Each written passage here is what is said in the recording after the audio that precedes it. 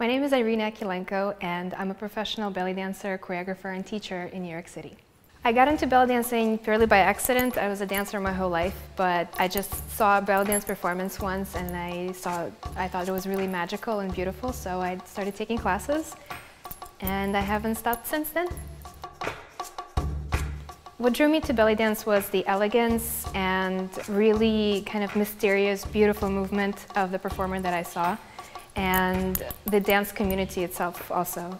You get to meet really amazing people when you're entering the belly dance world. One thing about belly dance that you should know is if you really like it, it becomes a full-time obsession. So a lot of women actually kind of get bitten by the belly dance bug. So once you start taking classes, and if you have really the right teacher and you have passion for it, you can't stop.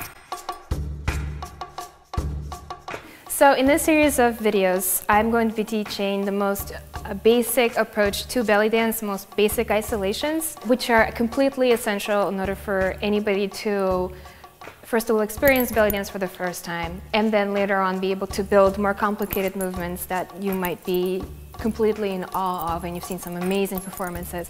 But before you get to complicated movements, you have to master the basic isolations and some basic hip work, and this is what's going to happen in this series of videos. It's very basic, very simple. It's your belly dance 101.